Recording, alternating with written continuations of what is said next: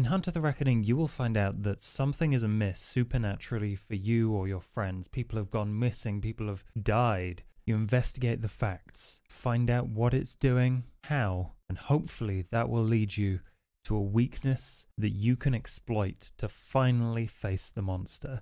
Along the way, it might be revealed things aren't black and white, but those are tricky decisions that you will have to balance as you decide how this thing will face its reckoning. And that is the general premise of the new Hunt of the Reckoning 5th edition, which comes on the heels of Vampire the Masquerade 5th edition, which were both originally released in the 90s, so they have a very long history. But today in the review for this new edition, I'm going to be talking about the new rules, the new vibe, the monsters, the human antagonist organizations. This game sets those things out so beautifully and usefully for you to use in your games. And I, as a GM, I really appreciate that. So let's go into how it does that. The new mechanics it uses to customize this experience for a kind of personal, mortal frailty kind of horror vibe are the desperation dice and danger mechanics. And also there's some things attached to your character, but we'll get onto character creation stuff later.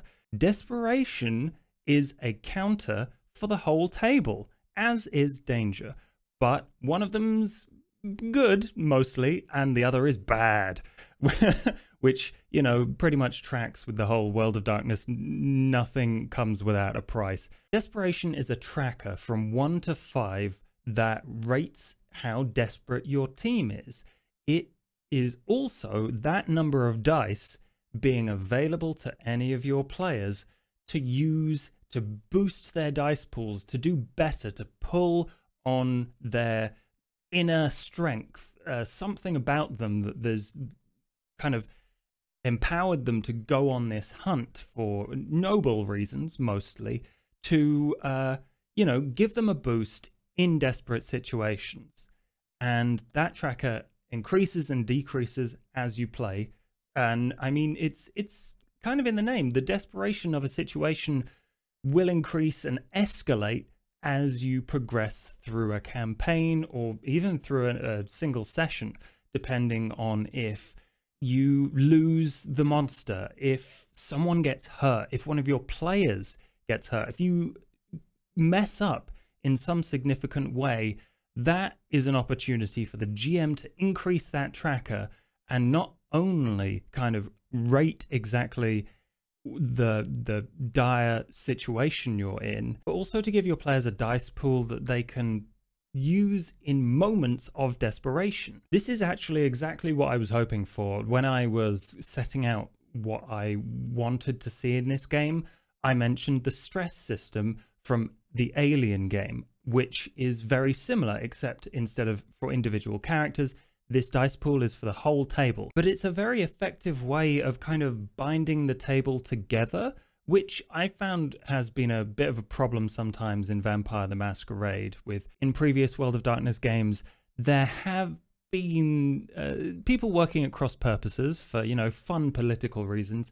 But in this game, if you're fighting a monster and it wildly outclasses you, pulling on that 5 dice in a truly desperate situation makes your player really want to go for that, and everyone else is rooting for them. And, you know, even though the things that have led to that building up have been problems, it gives them more reasons to go on and more reasons to attempt something truly outrageous. But as always, because this is a horror game, you can't escalate things just by giving the players good stuff.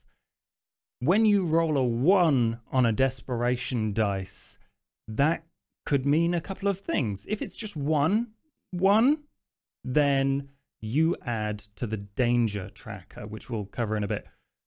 But if you roll 2 or more 1s, then your character loses the drive, loses the ability to use the desperation pool, and that leads into kind of a nice little tiny story arc that they've built into the system called Redemption, where depending on what your player really wants while they're out on a hunt, they have to do and be helped by the team to do different things, which then allow them access to the desperation dice again. So if the drive on their character sheet is curiosity, and they're out there to learn about maybe all the different ways to kill monsters or how they can use monster bits to help people, the curiosity in them dies for a little moment, and to redeem themselves and rekindle that flame, they, as a cell, as a group, must uncover new information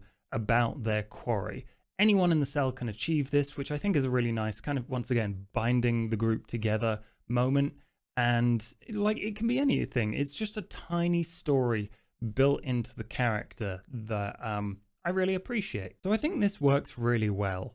The desperation obviously also goes down if things are going in your character's way, the way they want. They've learned stuff. They've killed the monster. They've saved someone. Desperation goes down, and I think that's a nice kind of counterbalance to the horrible supernatural advantages that the NPC monsters have against them. They have this, and it's also incorporated into the narrative, hunters specifically, unlike, you know, FBI agents that might be paid to hunt down vampires so that the government can learn stuff about them, or you know, some guy going on a rampage because he's getting revenge on a monster that killed someone. There's something about hunters, and the book doesn't go super in depth into this, but it's kind of like a spark that you can decide exactly what it is, whether it's just an event, whether it's the psychology, whether it is being inspired by the divine, like in previous editions. And that's something for either the entire group or the individual player to decide that spark in them, but only hunters on the kind of reckoning path have this desperation that they can draw on in moments of peril, which I think is really cool. It's nice and thematic, but it's also a really cool, meaty mechanic thing that all the players are like watching this pool of dice in the center of the table grow and shrink, and they'll have feelings about that, which is my favorite part of the game. The other important part of the game that is linked to that is the danger tracker. Again, this is a number from 1 to 5 or more, the game says. It's not very specific about that, but it is essentially something for the GM mostly to use as a difficulty calibration, sort of. And it's not actually super specific about what it is for. It is can be used as a cudgel, I imagine. If you're at danger 5, obviously a lot of things have gone wrong up to that point. Narratively, it tracks whether the enemy knows about the hunters, whether the enemy is willing to do something about them, or if they've, you know, messed up somehow and become exposed to supernatural things. Stuff's gone wrong. Again, similar to desperation, but it's more of a kind of always goes up number. But it's also a number that the players can see. And for instance, if the GM wants to decide how much damage the monster does to them when they're like in a physical fight, they can use the danger number. They do 1 aggravated damage. Or if they're in a real tight spot after a long campaign, they will do 5 or more damage to the player. And, you know, escalating this kind of story arc, they might die from that. It's mentioned in a lot of different places in the book. So for instance, if you're trying to decide how many guards there are at a particular place, there's a part in the rulebook that's like, use danger number of guards. So it's very flexible. Some of the problems come in this book where I am often left asking questions, which is sometimes a good thing, sometimes a bit kind of woolly, where I wish it had more specificity, and this is one of them. Danger doesn't have anything super specific that it does, but it is there to escalate things. It is used as a barometer for how difficult various dice rolls should be, or perhaps at a certain number of danger, a certain narrative event happens, like one of your contacts gets kidnapped or dies or something. It's really good, once again, for that story arc that you're building towards as you climax the story and go to face the monster. But also it's very woolly. So I would do what the book suggests, which is kind of write down for your players, not in super specific terms, but like what will happen at each danger number, or maybe an idea of what the danger number will affect, like difficulty of dice rolls and amount of damage that you take against a monster. I don't know. It's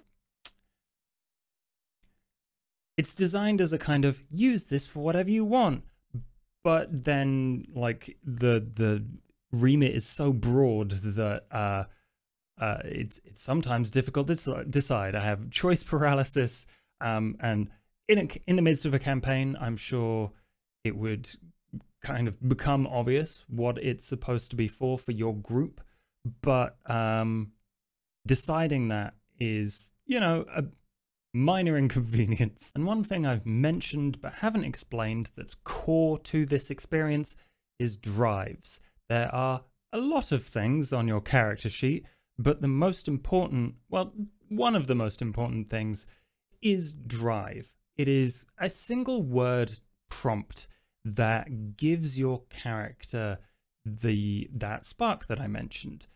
Whether it's curiosity, revenge, envy, or an oath that they've sworn, your character will use this to push forward their desires to fight a monster or hunt. And I think this is a good place for a player to kind of calibrate exactly what kind of story they like, whether it is, I am a good paladin for justice and I am going out to unequivocally fight evil in a world of shades of grey, or perhaps you have at some point mistakenly or knowingly aided an evil monster.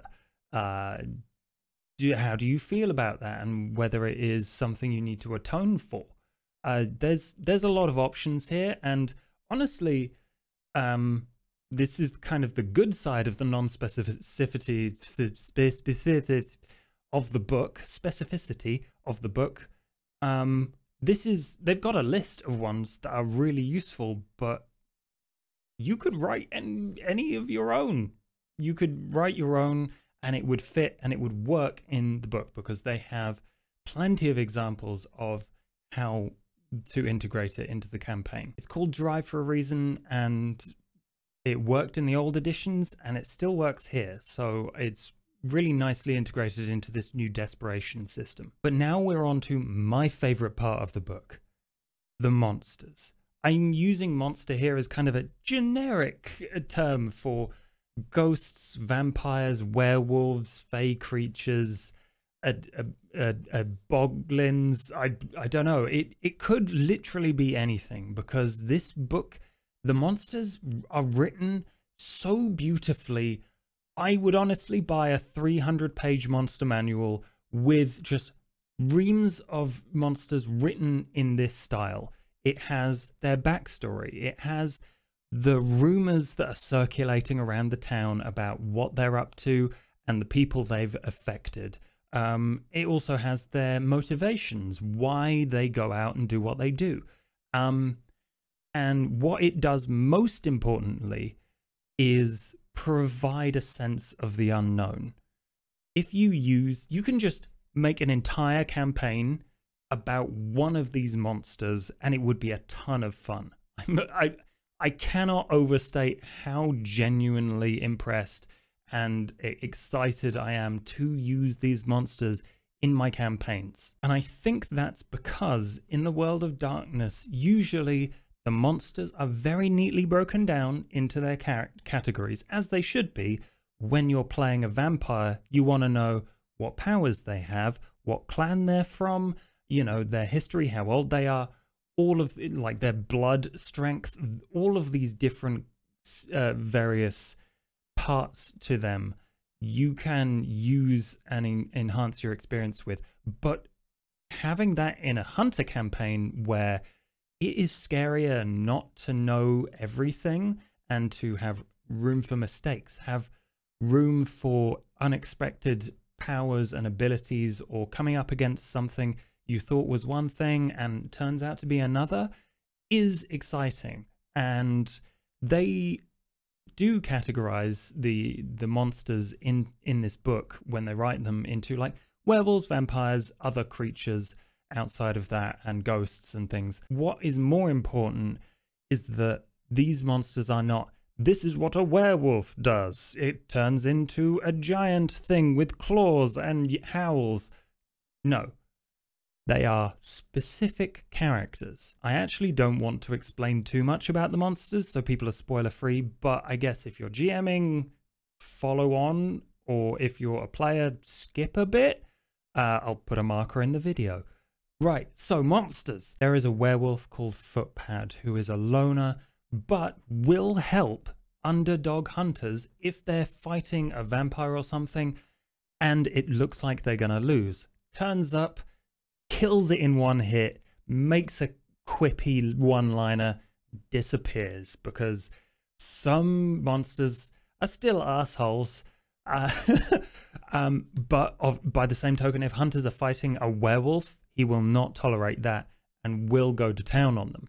So it's kind of this loner werewolf character that you may or may not want to try and take on because he's so useful to you. But at the same time, you've got to tiptoe around all of his, you know, personal convictions about being a Shan First Nations person. He feels that he needs to fight monsters as well, and has, you know, a conviction to fight the people that have done wrong to him and his people. It's a really fascinating story to integrate, and might not be the main antagonist of your campaign, but there are plenty of others that you can do that with. And it presents questions for your players to answer, like, is this a good guy? Do we want to help? Do we want to avoid? It is a dynamic situation that your players can use and have fun with. I have two favorites, one of which I will showcase in a kind of actual play where I explain the rules as I go. So that's a character that you'll have to find out later, or by the book, I guess. But there's another one that I think is great, and really all of these lean into amazing classic horror tropes. But there is a ghost in here who is the lost little girl of Baguio. She is a ghost who was murdered and is seeking revenge on her murderers. Classic trope, right? But there's some twists. If your players investigate it, they will find that she is kind of victimizing some taxi drivers. They end up crashing because she is taking taxi rides and then disappears. Like, they're losing out some money. They feel worse after being in her presence. But it changes whether they will want to destroy her or help her when they find out about how she was killed. Not to, you know, spoil too much about it, but it's interesting because, like, she is fully aware that she is a ghost. She doesn't know anything about any other supernatural stuff, but she has learnt about her powers and is going to use them to take revenge on some truly awful people. So, again, questions for your players. Do they help her?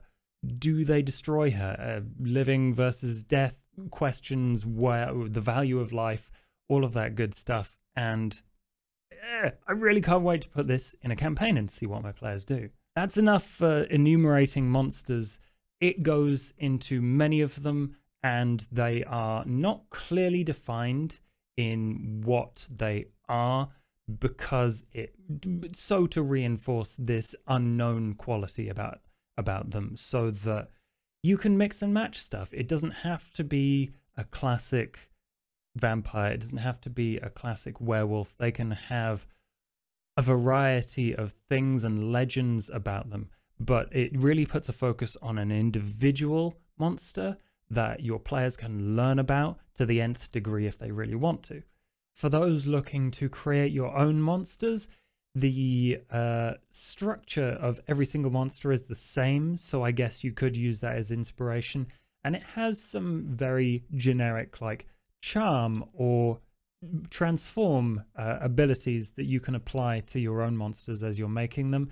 But the tools there are not super limited, even though it does have some pretty good advice about what monsters are and are intended to be in this book.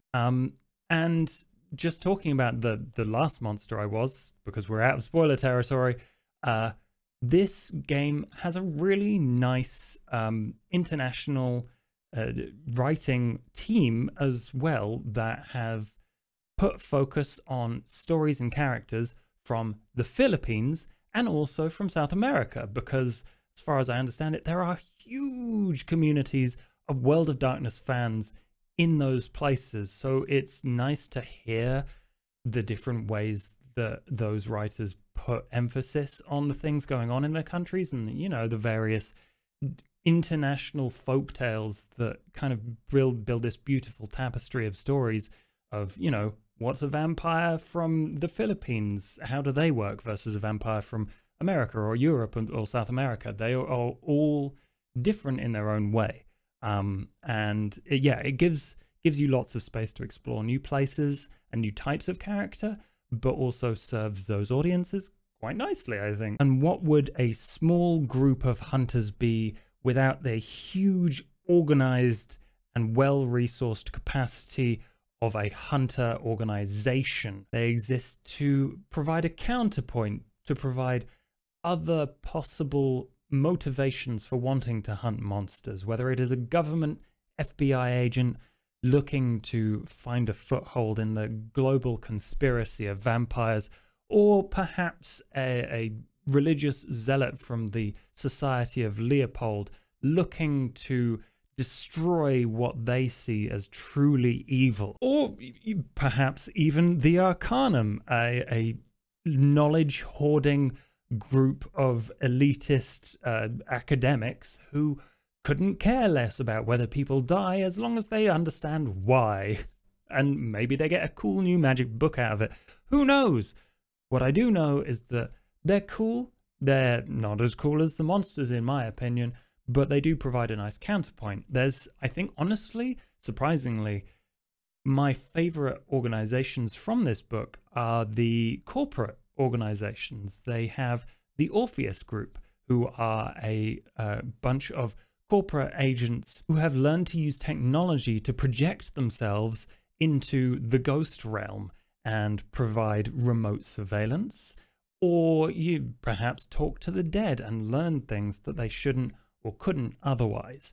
They are clearly messing with something they have no idea the full extent of, but they're still willing to try and make money from it.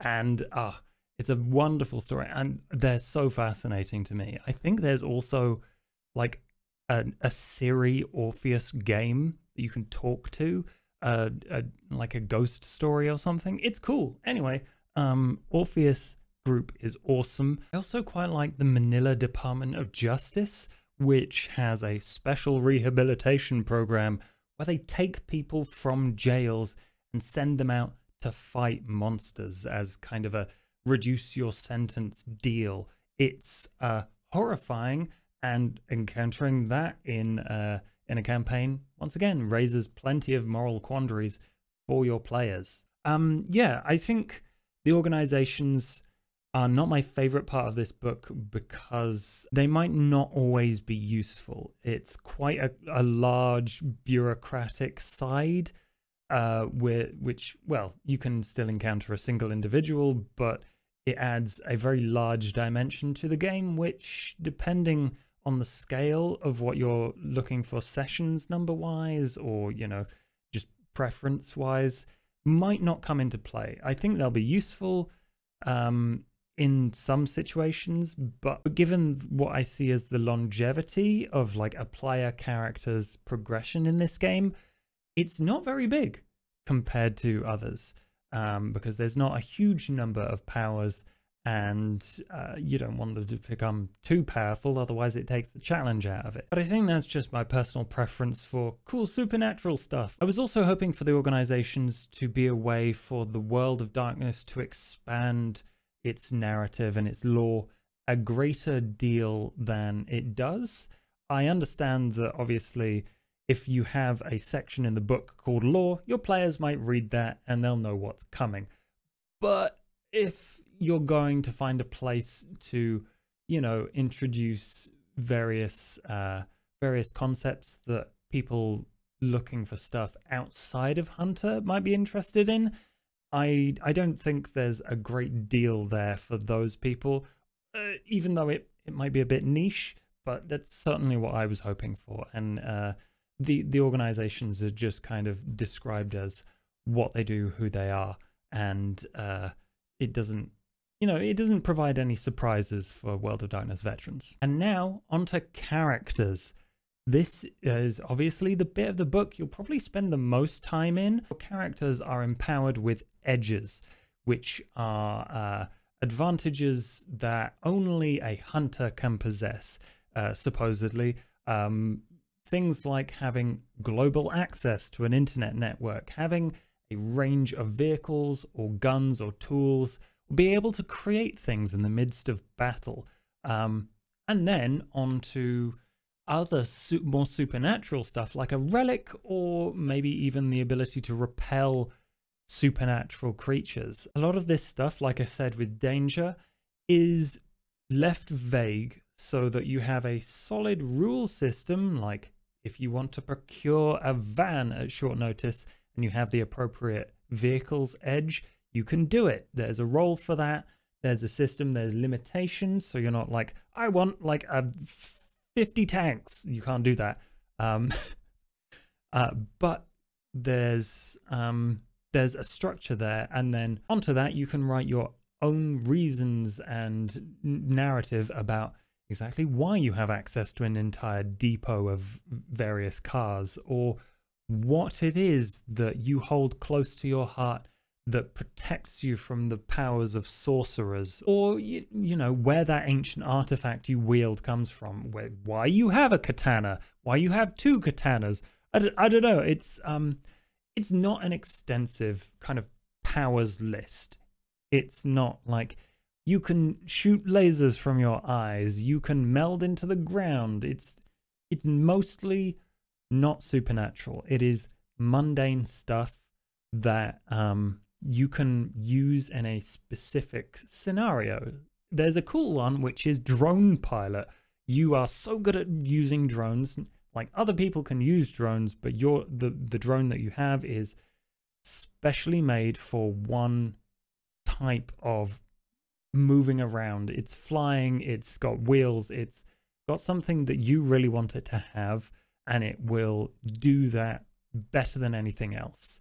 So it's not like the older editions where the edges were, you have the ability to melt the mind of a monster. You can make them feel remorse. That has entirely been removed. If you want to add that, the creators are kind of saying, if you want to put that as the reason, or the kind of mechanical or narrative effect that your power has, it's there, it's just not as potent, which will obviously disappoint some people. But for me, I want to play Hunter because it is about fighting something vastly more strong and ancient and powerful than myself, something that you wouldn't be able to overcome otherwise. Through ingenuity, through luck, grit, those are the things that push you through, and not having mystical divine powers. It is an entirely different vibe. There was a lot of Judeo-Christian themes running through the old one, which is, you know, divinely inspired. You have these magic powers that, you know, if you get hurt, you get stronger, that kind of thing. less so here. And on the character side, it's not as exciting as having magical powers or like some vast benefits, but there are cool little additions that they've made, like you're the group cook and you can make people feel better with a meal, and just like really nice things to have, or like you've got an aura about you that makes people that can see it suspicious of you, that sort of thing that really drives into telling a cool story.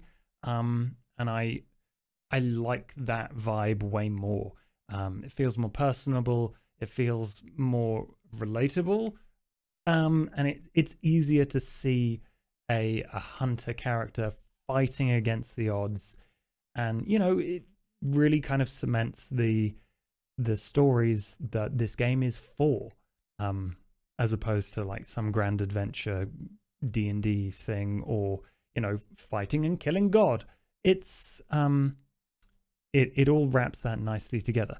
Although I will say the characters do have quite a lot of stuff on them that is not necessarily superfluous. You might need it still, but it feels like a bit of a carryover.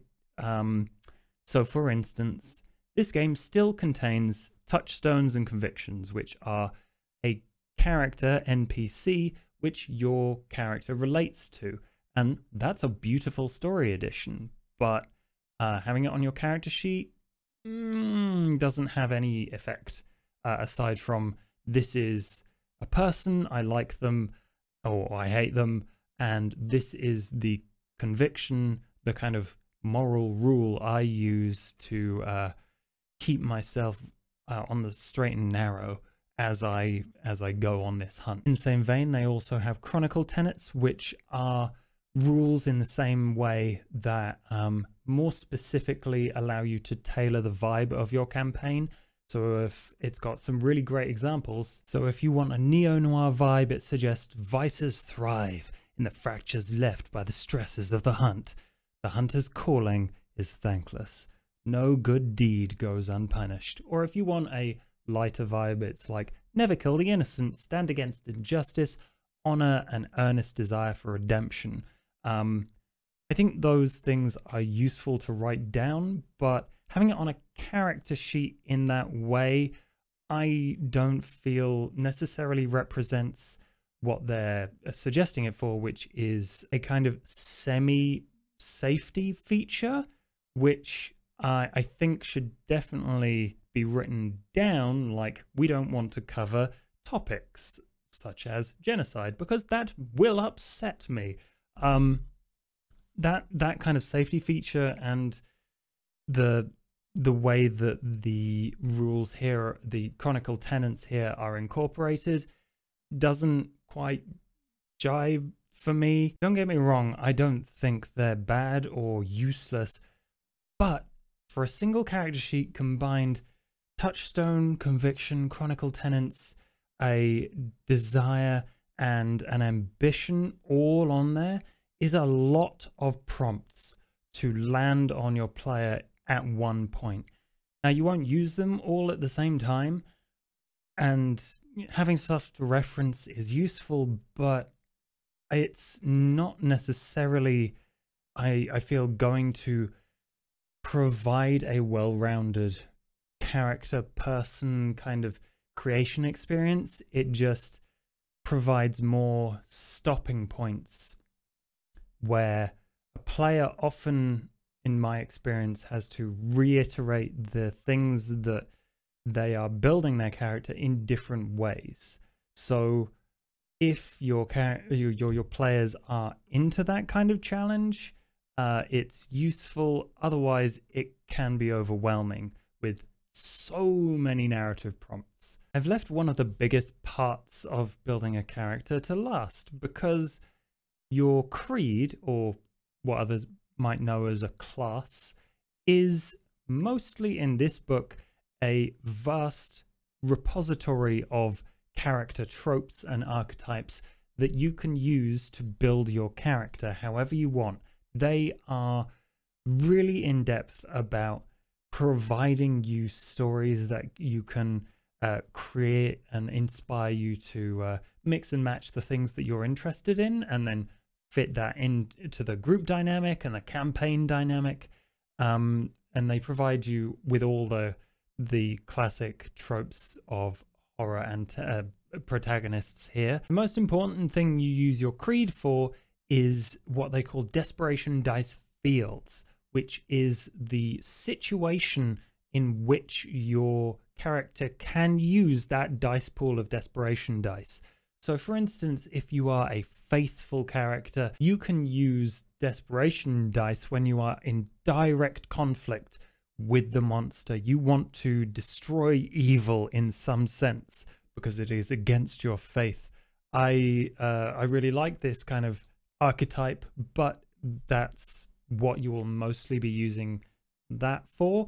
There's also the marshal, which is all about using physical force on a hunt. That's when you get to use your desperation dice. There's also like the more investigative types, the more sneaky types, and the underground and the inquisitive, and they really provide a vast umbrella under which you can create your own versions of these characters. So for people really looking for inspiration, there's plenty there, but people that are quickly building for a short campaign, or people that are looking to just build something that they already have in their head, a creed doesn't provide a whole hell of a lot. But narratively, one of my favorite things that it does do are build kind of hooks into the campaign. For instance, one of the inquisitive archetypes is an old academic that is starting to get suspicious of another academic that is getting pretty old now, but they've had tenure for a very long time, that they're beginning to question why that is. Is it just nepotism, or could it be a vampire controlling the institution to get what they want? They've created lots of micro stories that allow your player to be supernatural adjacent very immediately, which is quite nice because, I mean, to really get into the meat of a game, you're not going to spend hours going, oh, I wonder why things are floating around the room. That's so weird. No, you're going to be like, there's something weird here, and I want to know what it is. I think it might be supernatural. That's like a basic starting point for all the characters that you can jump from into, oh my god, ghosts exist. How do we get rid of them? And then, you know, jump starting your entire journey there. So that's the meat of Hunter the Reckoning.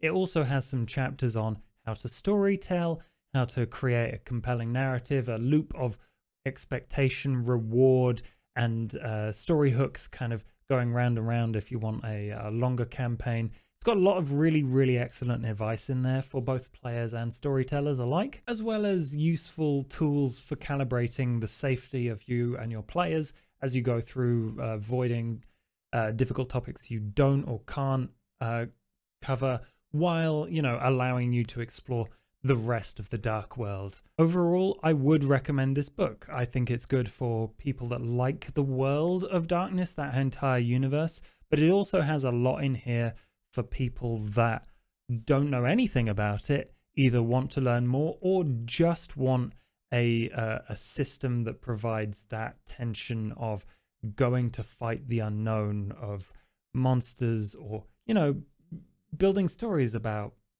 anything in the entire universe of movies and TV shows that set normal people against supernatural horrors. And it does a lot to provide that experience. Yeah, I'm super excited. So if you want to learn how to play the game, what kind of vibe to expect from, I guess, my perspective, I'm going to be releasing a video where I do a very short playthrough of it with some of my friends, and I GM and explain a little bit about the rules as we go. So expect that video somewhere down the line. But until next time, subscribe if this video was useful to you. I talk a lot about the world of Darkness, Vampire, and other role-playing games in general. So if you want to hang out and talk about that stuff, then please subscribe. There's a bell, I've heard, and a thumbs up on the video wouldn't go amiss either. I appreciate you watching, but until next time, goodbye.